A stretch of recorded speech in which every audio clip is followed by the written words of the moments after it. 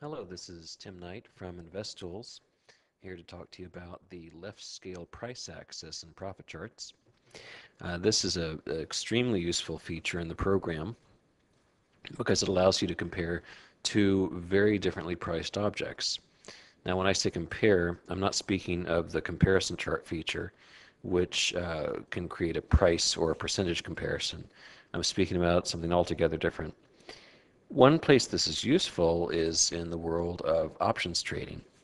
Typically, an option is going to be priced very, very differently from its underlying security. So, for example, if we look at the stock Caterpillar, it's a $76 stock, whereas if we look at one of its options, CAT-WO, this is a $3 option.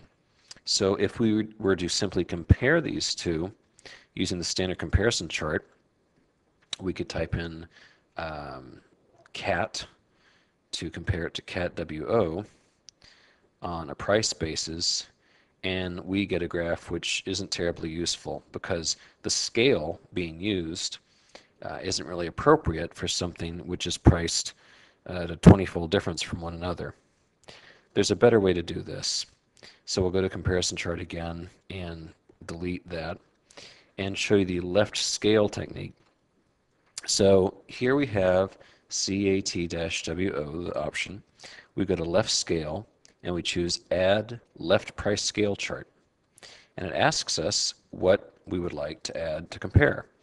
And CAT is here, so I'll just click on add. And we could put in anything at all, but I'm going to use the CAT. And the important thing here is that on the left side, in this case, there's a scale for the y-axis ranging from the $70 range to the $80 range for CAT. And on the right side is a much lower priced scale ranging from about $1 to $7 for the option. And as you can see here, these two items are plotted with one another in a much tighter space and in a way which is a lot easier to read. We could change the style of graph to make it even easier to read, in this case a line chart. And we can see here the blue line corresponding to the blue axis, which is the stock, versus the black line corresponding to the black axis, which is the option. These are moving inversely correlated to one another because, as you can see from the description, this is a put option, which goes up in price as the stock goes down, and vice versa. You don't have to compare options and stocks to one another, however. You can compare any object to any other object. The big difference between this and comparison, besides using different axes, is that you can only compare two things at a time, whereas with a standard comparison chart, you could put many different items for comparison.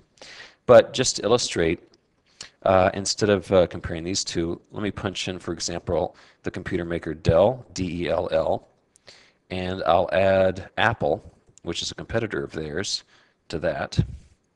And now we have these two charts. On the left side, we have Apple's scale, which is in the triple digits, and Dell, which is not fared as well as Apple, is down in the high 20s. But we can still see how these two graphs compare to one another in spite of their very large price difference.